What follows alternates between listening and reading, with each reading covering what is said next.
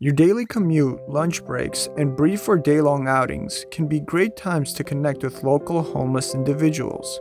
You may see many of the same people again and again. Taking a bit of time during your commute or grocery runs to connect and learn more about these individuals is an important way to help them get off the street. You might learn more about their specific needs, their lives, and the most effective ways to help them. Carrying a simple rolling cart or backpack with care kits on your commute is an easy daily way to help homeless individuals in your area. You can keep a backpack or bag full of care kits and wellness tips in your car and keep replenishing it.